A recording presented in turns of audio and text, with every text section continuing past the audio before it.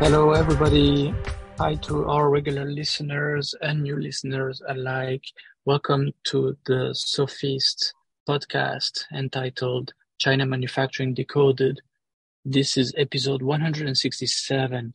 And today I'm with Andrew Arminovin, my colleague. Hey, how are you doing, Andrew? Very good, Renaud. Thank you. Good to be here. All right. And today we are talking about building a product while keeping the whole customer journey in mind, right? And what does that mean? Basically, that means when you develop a new product, you should probably not focus only on, okay, what is the product? What does it do? And that's it. Does it look good? Does it work as they want?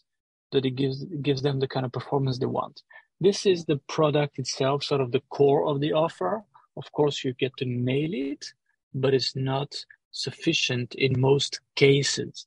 And we're going to go through sort of the customer journey and the 8 blocks that make up the customer journey. So basically what it means is that a customer who's going to hopefully buy and use your product and talk about it to others, etc., has a certain, what they call the buyer journey, right? For first, if I want to buy a new car, for example, but first I'm going to start to think, hey, maybe I need a new car. Oh, what kind of car?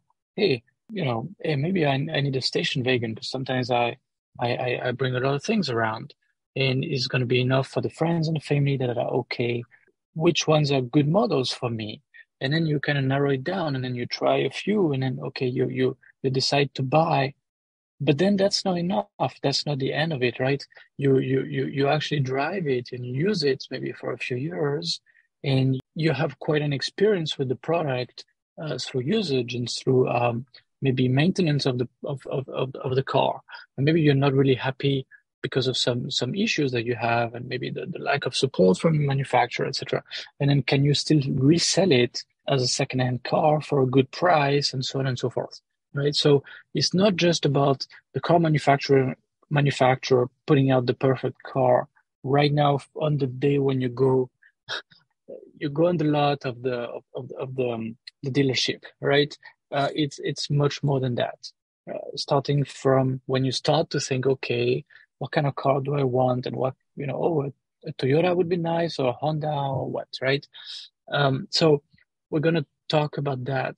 And why are we talking about it? Because we came upon a nice illustration of that in a book by Tony Fadell. I guess I mentioned it before on this podcast a few months ago. But basically, Tony Fadell is someone who worked in a number of Silicon Valley jobs, including at Apple as director and I believe VP, following up on the iPhone, and before that the iPod. And he's got a lot of interesting insights. And he set up another hardware company that includes electronics and so on, called Nest, N-E-S-T. It's relatively famous. They really went big with that venture and finally sold it to Google. It's for like a smart thermostat at home and things like that. Okay. And basically from all this experience, he put together a book that's called Build, B-U-I-L-D, that I generally recommend if you're building a hardware product. But we just want to talk about this concept of the customer journey, and that companies that develop a new product basically need to focus on much more than just, hey, what's the product going to look like? How's it going to work, right? There's much more than that you need at least to have a plan for, and you need to see things from the customer's shoes, basically, right? Does that sound good? Of course, yeah.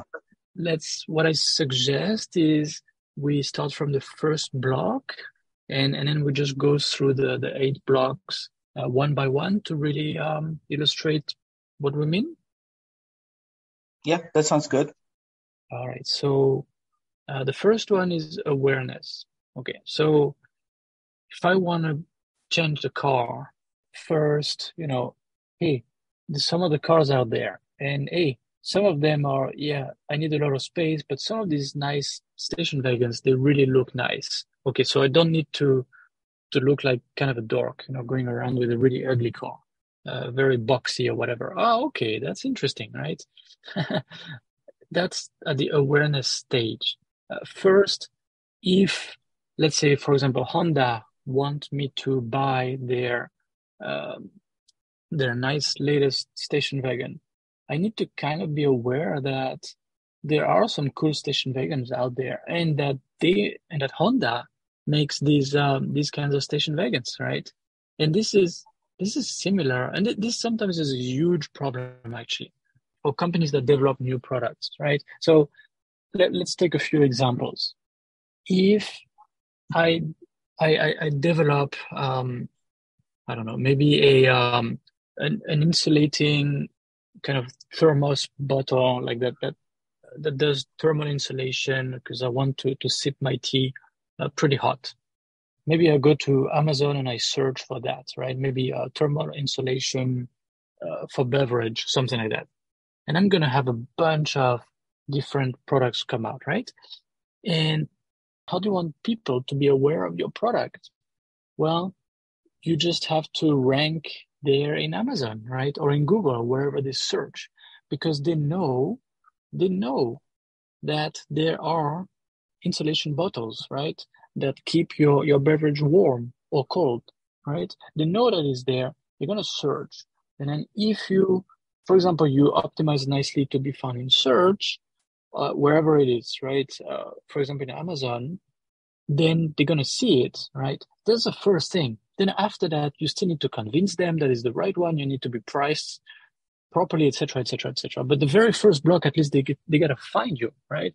Now, let's take another example. So some people snore, okay, and it's kind of a big problem. But if they don't know there are devices to prevent snoring or to minimize snoring, they're not even going to search for it, right? That's a big problem because if you come up with a really nice device that really cuts snoring completely within a few days, okay, that's great. But if nobody is aware of it, then it's much harder actually to penetrate the market. How are you going to do it? Then you need to maybe run some kinds of advertisement that is extremely expensive.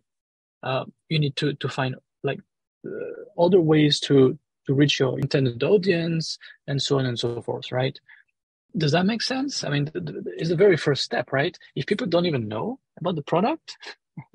I think so. I think you hit it right on the nose. It makes total sense. I mean, if the customer is not aware of the products that you have in the line, and coming out in the market, you're not going to sell hardly any of them, or the sales are not going to be huge. So you said it right. I agree totally. You gotta have a really good marketing plan, and you need to be able to, on the search engines, come on top first. You need to advertise if necessary. Yeah, it might cost more, but still, sometimes you need to advertise. Otherwise, there is no awareness for some certain products. And then, of course, maybe got to be present in some of the social medias. Right. Yeah, I think you said it right. I agree. Yeah. So, for example, you worked at GoPro, right? A few years ago, and in my understanding, I don't know, I haven't studied that company specifically, but in my understanding, their product get to be used by some like athletes and just people Surfers. doing things that they think are cool, right? And these people, there was a huge wow factor. I can be surfing or whatever, and then I I I can shoot the video, and then actually after that, I'm proud of some of the stuff I did. I can share it to others, right? And that Yeah, sharing, and then people say, "Whoa, this is really cool. How do you do that?" Well, with that GoPro thing, amazing, right? And then it goes word of mouth kind of thing, or on social media or on YouTube or whatever, right? As some of these really cool videos that were shot are shared, then other people see that actually it's possible to have some kind of camera attached and it kind of works even when it gets wet and everything, right? So right. that's a really an excellent way to spread awareness of the product. That is exactly what happened with GoPro, actually. The founder shared some of his experiences with his own camera initially when he invented the idea. And it was really amazing, the response that he received from his to-be future customers. Everyone started understanding the whole product and how it works and the kind of experience that we're getting. And then once he actually made the whole idea into a real functioning product, you're right. The response was pretty much wow, right at the beginning, as soon as they were using it. I think the wow factor is what you're pointing at, right? Yes, right. And the urge to share their whatever athletic feat, so the really cool moves or whatever, right?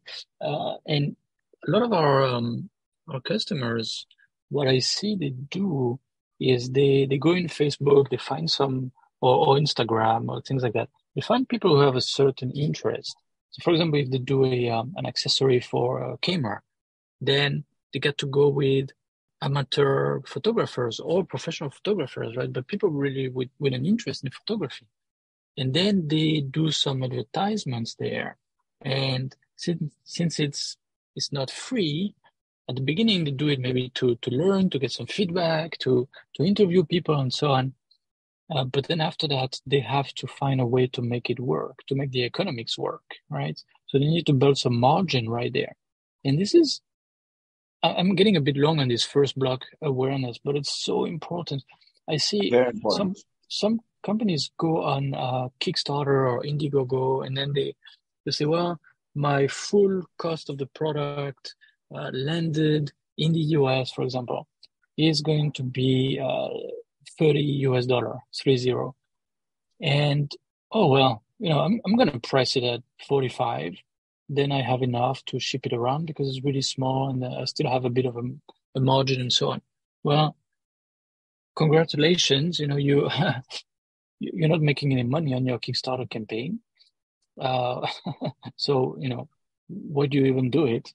And then actually when you start to sell it, for example, through Facebook ads, or maybe you need to sell it at $70 to make the economics work, right? Because you still need also to make some extra money to help you develop version 2 and to and just to have enough working capital maybe to go with the next batch that would be maybe larger, So people need to think about that. It's all linked. So, okay, awareness, number one, and maybe the biggest startup killer. Okay. Block number two in the customer journey is education. They're not going to just see it and say, oh, this is really cool. Okay, I'm going to buy it. Well, maybe, right? If it's near the cashier in the supermarket and it's a little bit of an impulse buy for $5 and it's really cool or whatever. Okay, they might do that. Just snap the finger and get it, right? But in most cases, there needs to be a way to educate the buyer. They have some questions, they have some reservations or objections in their mind. Maybe they want to have access to your website and make up their mind that way. Maybe they need to ask some questions if it's more of a B2B product. Typically, maybe they would want to have a trial, a demo, and so on and so forth, right? So, how do you actually make sure that the questions the potential buyer has in mind are answered properly, right? So that's the education one. So for example, if I want to buy a new car, maybe, okay, that model looks nice, but then I'm going to have some questions. Okay, so how many miles per gallon and what are the customer reviews, right? What's the JD Powers or whatever? Not that it makes any sense. Don't look at JD Powers. It's very easily gained by car manufacturers, and it's a really, really crappy kind of measurement. But there's usually some kind of review system, right? And maybe even, okay, it's been on sale for a while, does it tend to do well on the second hand market? Oh, and by the way, maybe I if if reliability is pretty good, maybe I can just buy a second hand that's just maybe 18 months old and it's half the price, right? So I'm going to have a lot of questions and I need to find ways to get these answers to these questions. Now, if it's a car from a mainstream car manufacturer, etc., there's a lot of documentation out there. But if you come out with your new cool, I don't know, smart luggage, that's new. Okay, that's nice. It's new, but nobody knows anything about it. Well, you are going to have to provide the education. You're going to have to make some videos. You're going to have to maybe write some FAQs, frequently asked questions on your website, and so on and so forth. Does that make sense? Yeah, it does. And I think that, as you mentioned about new and or a product that is completely new and or a kind of product that there are other alternatives and competitors out there. So I think it's important for manufacturers to distinguish and basically have product differentiation mentioned in either in their website or somewhere, so the customer actually understands that your product is different. Maybe it's more reliable. Maybe has, like you said, if it's a car, has more horsepower. Yeah, I agree. I think that is very important that the customer need to understand and get educated about the specifications of your product, the form factor, the performance, for example. And all of these are important. And you have to share all this information via many different kind of avenues, right? You can share it through websites, social media, email, and blogs, and maybe even have some kind of a demo in the shopping mall, whatever it takes, right? Exactly. Yeah, exactly. And now at the very, very beginning, it might be less important if you go after the early innovators, the people who know they are taking a risk, don't really know if it's going to work. But if the thing is really cool and they're really open to trying something new just because it's new, right? But as soon as you start to go a little bit to the mainstream, you get to have all the education, right? And you get to have it in the distribution channels that the mainstream buyer is going to use, etc., etc. There's a lot of products. You kind of have to see it and test it right there before you buy it. Then maybe e-commerce is not the best approach, etc., etc. Okay, so that brings me to block number 3, actually, which is related to what I just mentioned, is the acquisition block. Okay, where how are they going to actually buy it, right? And how is it going to be delivered? So if it's going to be e-commerce, okay, something I saw some of our customers also struggled with. They say, okay, I'm going to sell it e-commerce, and then they don't really think, okay, how is it going to be delivered and what impacts on the price? So maybe the product is a bit too big to go into a standard FedEx or Amazon or whatever box, and then it goes into the higher category, and suddenly the cost of distribution doubles, right? And that's really dumb. Actually, that has killed some companies, or some products anyway, for sure, right? So you need to plan for this in advance. You can't just make it up and okay, let's just see whatever, let's put it on the market. Let's not think too much about these things. If the product is a bit too big, too heavy, too something, you might not be able to deliver it by e-commerce, in an economical manner, right? And also, yeah, we're talking about distribution channels. Sometimes you need to have it in maybe specialty stores, etc. If it's a product for people to use outdoor, maybe when they go camping, then maybe it needs to be in the kind of stores that campers go and get their gear, right? So don't wing it. This sometimes for certain kinds of products is really is really critical. Also Amazon, right? So some people say, okay, I'm just going to deliver on Amazon. It's the first product, first time, first batch. I'm just going to put it on Amazon. Well. Think a little bit. Maybe you if you're not really sure about reliability, for example, and we'll go back to that later in another one of the blocks. But if you don't think of reliability, you put it on Amazon, and it's the first time you get really like customer feedback, you might get a lot of bad reviews. Whereas if you start the pump, if I may say, by selling it on your own website, maybe through a Shopify or some kind of platform like that. Well, then you will see what the issues are and you can fix it. And then when you get to the point where, nearly everybody is happy with the product, then you start to sell it on Amazon, and you can get really good results. But don't burn your chance at Amazon.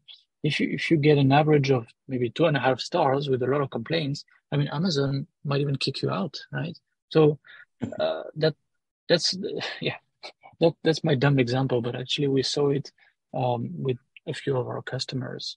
And I think there's another side that producers need to be aware of. Like, for example, you mentioned Amazon. Yeah, that's true. That could happen. But what about if you didn't know about Amazon's requirements? Let's say you have a product that requires certain compliance tests done, and you need to have certain compliance documentation before you actually put it on sale in Amazon. Right. And what if you don't know about it, and all of a sudden the product is ready to go to market, and Amazon says, "Oh, sorry, no, you can't put any of it in here," and then there it is. Right. You just lost a lot of sales because you can't put online. I mean, that's one model. And then how about the payment model? A lot of people go with PayPal, but even though PayPal, I think, is a very, very common and wonderful digital system, but a lot of people still are not used to that yet, and maybe you could lose some sales just because you didn't do it, for example, Visa or some other more common way of getting payments. So I think you're right. I mean, you need to think about all of these related issues and make sure you have it all actioned out to the team so that everything's all resolved, not only from your partner's point of view, like Amazon, or if it was a car dealership, but also from customer point of view. How does a typical customer is going to actually go and purchase the product? What kind of obstacles are they going to face? And how can we make this purchasing, experience a very easy one and a wonderful one for our customers? So I agree with you. I think this is all something that, and how about the delivery? You didn't mention that. Right. Like, if it's delivered e-commerce, what's going to be the cost? What kind of size of package and so on. Yeah, right. Yeah. Right. So, acquisition also critical. This one, people tend to think about it because it's rather obvious, right? But they often still make some mistakes. And also, another angle to this is, do you want to avoid having your product copied very fast in China? If yes, then do not do Kickstarter, Indiegogo. Do not do a lot of reviews by bloggers. Do not do anything that, it's what people call success theater. You put it out there that your product is really successful, and you try to show that it's a great product and people love it. Well, that's exactly what's going to prompt, some companies in Shenzhen to get a few samples, reverse engineer them, and put them on the market really fast and really cheap, right?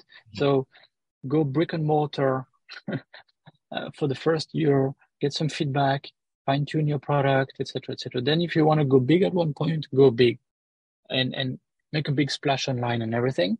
But once you really have everything nicely figured out and you know exactly how you're going to reach the right kind of customers and so on and so forth, right? And then it's going to be less harmful to you if you have cheap copycats coming on the market, right? So that was block number 3. Now, block number 4 is the product itself. And that's what most companies tend to focus the most on, right? Okay, it's got to look and feel really nice. So we're going to work with an industrial designer. It's got to do the right function, the right way. So let's do some proof of concept prototypes and refine the prototypes really nice. And it's got to have the performance, the fastest e-bike or um, you get my meaning, right?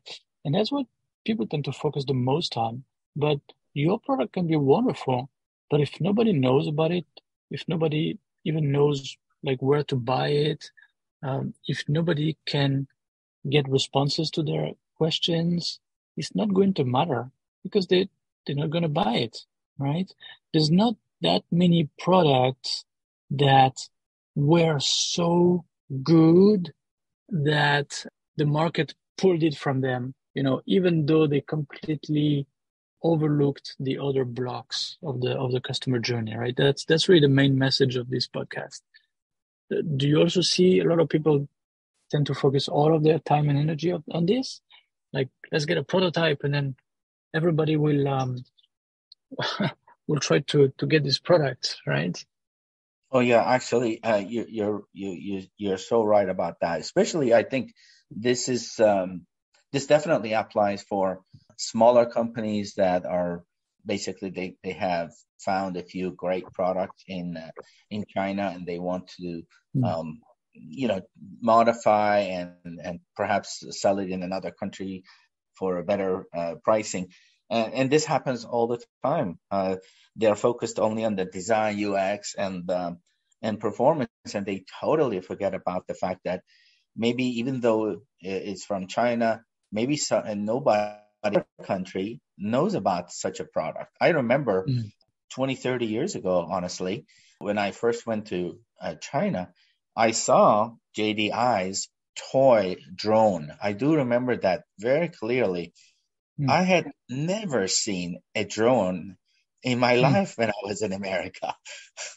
So having seen that, it was almost like a little shock. Wow, how's this thing going and being so nicely controlled and flying everywhere? So I think that you're absolutely right. I think it's very, very important that as a product manufacturer, don't be just focused on these three things alone. You need to definitely inform your customer ahead of time, by all means, whatever it takes, and educating them, and then show him what this product is all about. It's not just an ordinary product, and what it can do. Yeah, exactly. And then once you buy your DJI drone, you need to see, okay, you need to do certain things, right? So that's the next block in the buyer journey, onboarding, right? So once you buy your DJI drone, what do you need to do? You need to have an app on your smartphone. So first, okay, you need to check, is my smartphone supported for that, right? So that goes back to education, the earlier block. But then say, okay, it's fine, and I'm just going to use my phone to control it. And okay, this is how I snap the phone inside, and this is how I connect it all. And then they have onboarding videos on how to set it up, and then how to do a first flight, and how to get it back to base, right? To the place where it started to fly. And they start with, they even have a like I forget what they call it, the safe flight or something like that, where they say, well, this is not going to go crazy. It's very easy to control. You just press this button here, press this button there. It's very, very simple.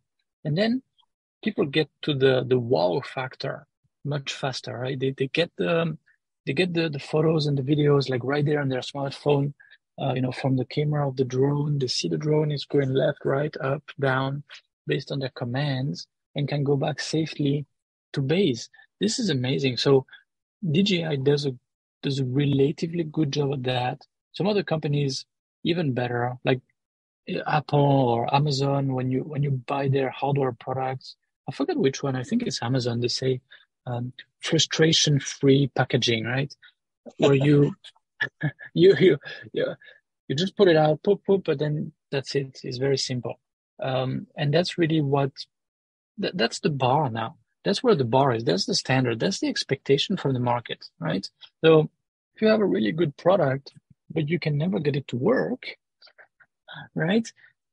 Like, by the way, a lot of these consumer electronic products, sold through AliExpress or something like that directly from China.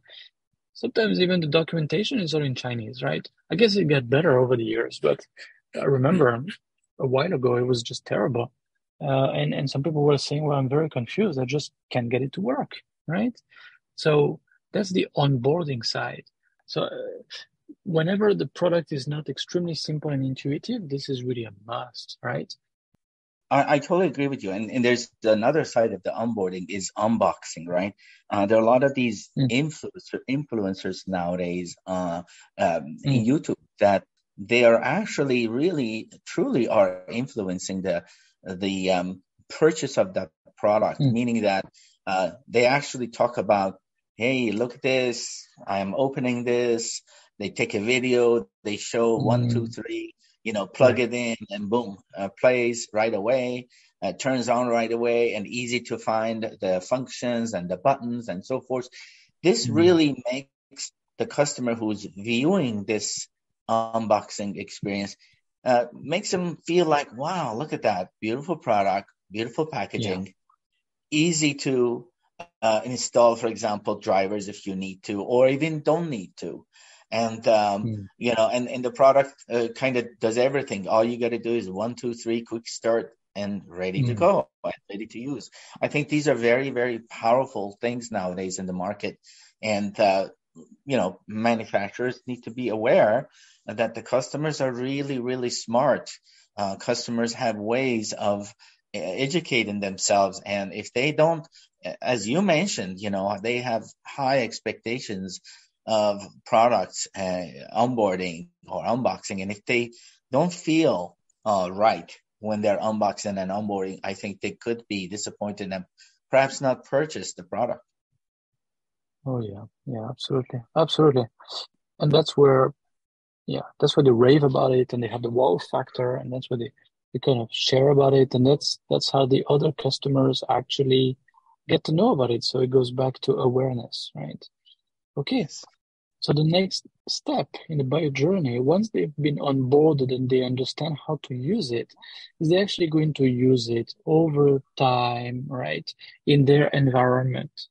And that goes right back to what we've been discussing several times here: reliability, durability, also use, the ease of use over time, avoiding confusion and so on. Does it get some updates? So that's one of that's one of the things that are really keeping a lot of Tesla customers happy, is that they get these updates over the air regularly. Actually, a bit too fast sometimes. Sometimes it impacts safety, and they have to roll it back and so on. Whereas if you buy, for example, an OD electric vehicle, well, I mean, until recently at least, you bought it and then the software remained the same all throughout the life of that car, right? They never really thought of, okay, let's just keep it updated over the years, Tesla style. So because Tesla, sort of comes from Silicon Valley and a lot of cool consumer electronics, and it's kind of obvious to them. But for a traditional car manufacturer, it's not really that obvious. Whenever they had, I don't know, a CD player or something in the car, well, that's it. Or on the all of the onboard electronics, and I don't know how to move the rear view mirror or anything like that. It doesn't change, right? And then they thought, well, once we go to electric vehicle and there's more and more and more software, it's fine. Same idea, right? Well, big mistake, because customer expectations were different, right? So I know we already discussed reliability a number of times, and I think last time was, I can't remember, but we'll put some links in the show notes about some past podcast episodes about reliability and durability.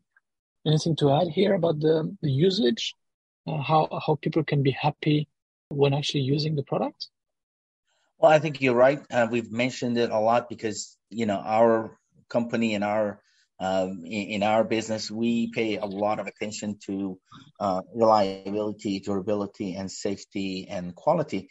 But I think in this case, as part of the segments that we're discussing, I think it's important for manufacturers to keep in mind that what does the customer expect? And I think a good example would be like a mobile phone.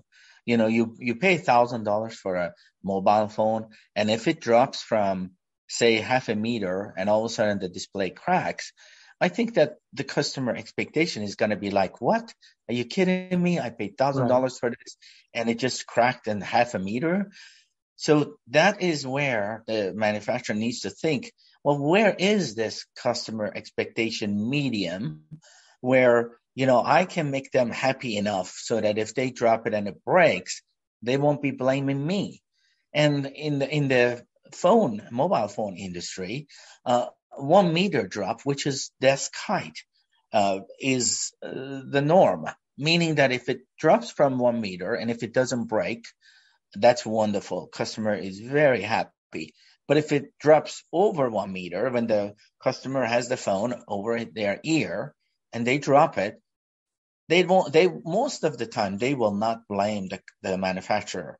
So this is a very important reliability factor for manufacturers to keep in mind. Where is that happy medium where the customer is happy, and how much should we make the product reliable? Because too much reliability can make the product clunky sometimes, or make it a little bit expensive in the price, right? We're not trying to make a space age product, for example, right?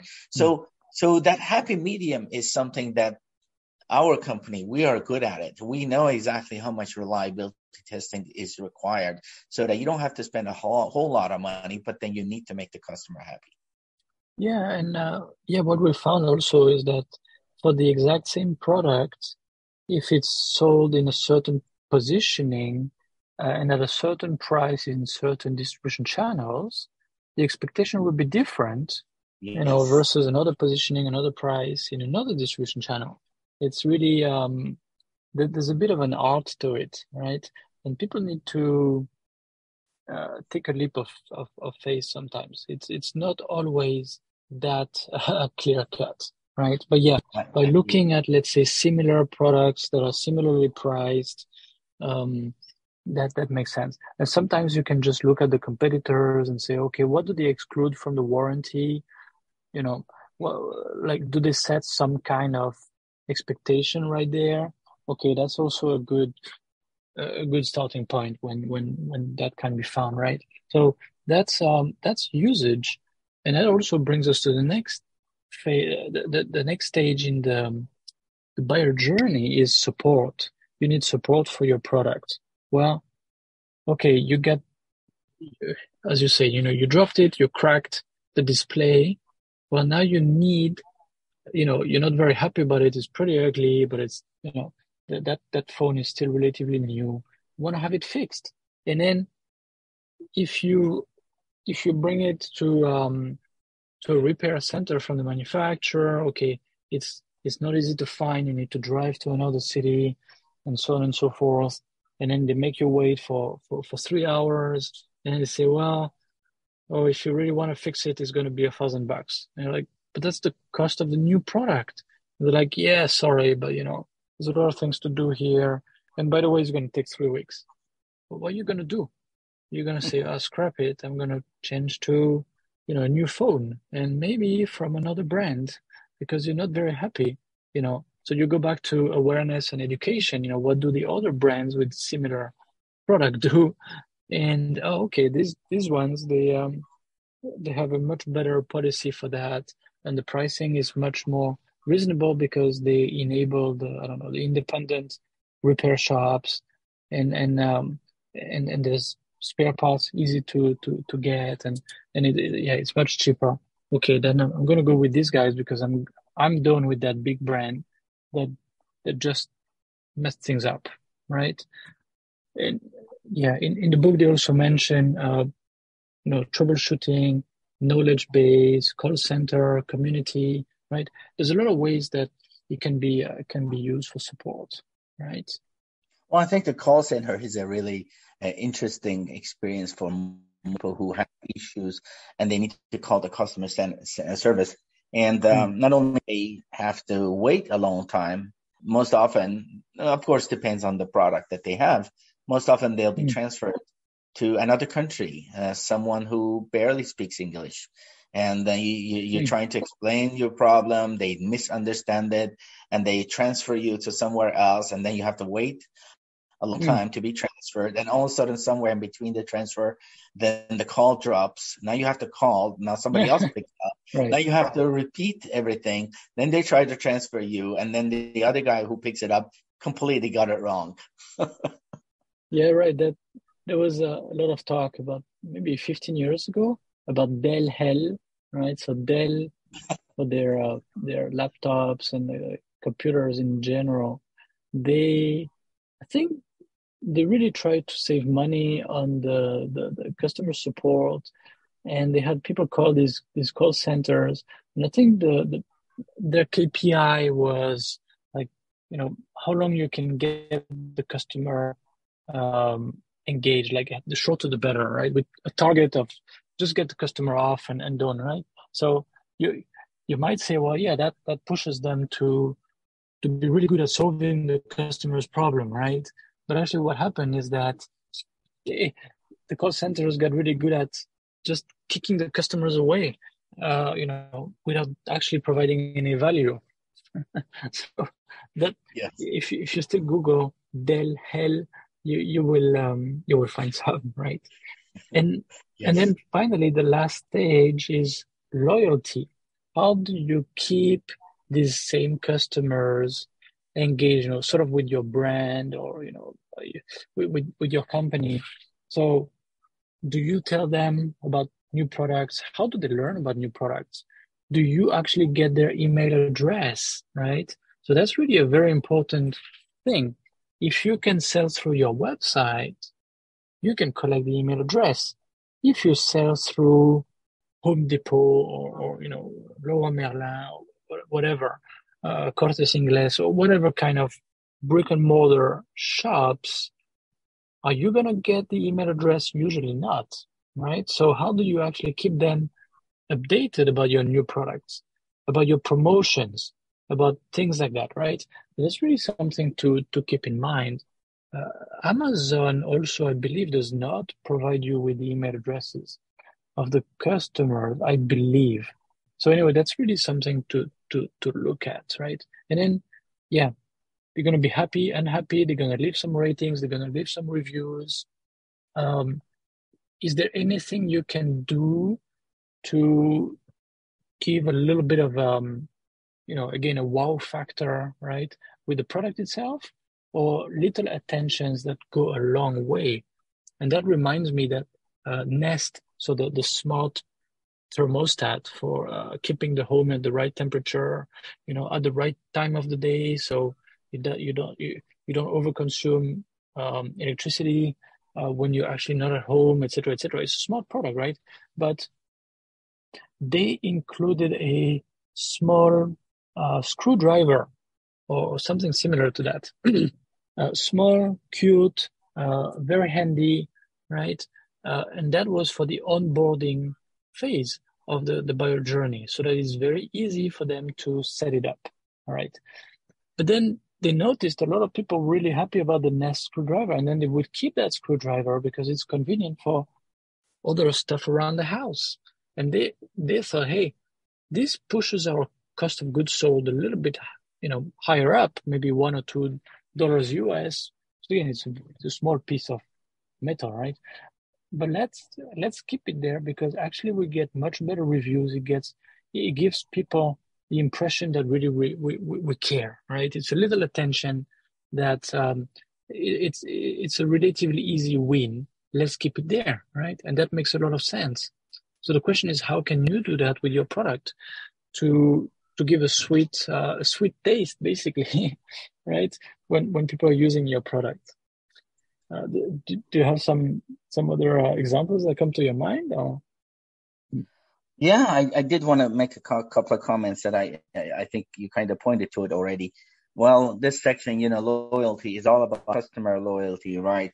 And I think that when it comes to customer, we probably have at least two kinds of customers, right? One, they're loyal already and they already buying, and they always buy our products, just like people who buy nothing but Apple products, right? We know that. And there is not much we need to do with those customers. All we need to do, keep them informed, keep them in the loop, and let them know what else new is coming and how much we appreciate their business, right? But the tough thing is, how are we going to grow the business without bringing more new customers? This is where the hard part is. This is where the challenge is. And I think this is where, when you get a new customer, especially the one that is not knowledgeable about your product, and so he's complaining, I got this and I don't even know how to turn on. It doesn't work. This thing just is a mess. The reason is because he doesn't know your product. Let's say someone who I think Apple product could be a good one. Let's say someone who was an Android user all of a sudden is moving to Apple, and now he's complaining, I can't even do a screenshot, for example, on this. I don't know how to, bookmark. What is this? This is a terrible product. So, well, up until recently, where you could find all that information in YouTube, you couldn't do that, right? Before, you had to call the customer service and say, well, I can't find this information in the user manual. How do I do this? And this is the great opportunity where the customer service will win this customer. And the customer will start thinking, wow, great answer, great response. I'm very happy. Every time I call them, they answer. And next thing you know, they'll start learning more and more about the product, and they'll become the new loyal customer. And this is how the business grows. Then the next one that I think a lot of companies, at least I think in the last maybe 10 years, it's becoming a norm. But before that, no one even knew anything about rating and reviews, right? But now it's mainstream, and it's very, very important for listening the customer response. Of course, we all know that some of those ratings and reviews are not quite exactly, real, and it should be, but most are real, and most customers do respond and reply with either frustration and or with great reviews about the product, and the manufacturers need to, I think, listen. Yeah, no, absolutely. Actually, every one of these stages that we went through, if they are done right, will tend to generate better ratings, better reviews, and more loyalty, right? But you need to, the last phase was really how to actually keep the people loyal. It's really a for repeat business, basically. The idea is that how to pull them back to your next new product, right? So I think we've been through the whole buyer journey kind of concept, and well, I hope it was useful. The key idea, again, just to reiterate, is that if you just think of your new product itself, what it does, how it looks like, and so on, how it feels in the hand or whatever, that's very important, obviously, but it's not just about having the best product. There's all other things out there that are so important, and in different product categories, the mix, would be a bit different. What will matter would be a bit different, right? For example, for cars, if a car brand has the wrong, has a reputation for poor reliability or poor safety, wow, that would kill a lot of sales, right? And in different types of products, different factors will be weighted differently. So yeah, we've been through the whole journey. So, and by the way, if you want to support our podcast, you can give us a 5-star review, a little comment. We're always happy about it. I know it's easy to do in Apple Podcasts, on other platforms. It depends, but usually there's a way to give a thumbs up or 5-star or something like that. All right. Thanks a lot for listening in. Thanks a lot, Andrew. It was nice to have you on. And you're welcome. We'll be back next week. All right. Thanks a lot. Thanks again for listening to this podcast brought to you by the Sofeast Group. We're on a mission to provide you with everything you need to manufacture effectively in Asia, including inspections, auditing, new product development support, contract manufacturing, 3PL warehousing and fulfillment, and much, much more across Asia's key manufacturing areas. Visit us at sofeast.com, that's SOFEAST.com, to learn more and get help. If you've enjoyed the podcast today, please do rate, review and share because it will really help others discover us too.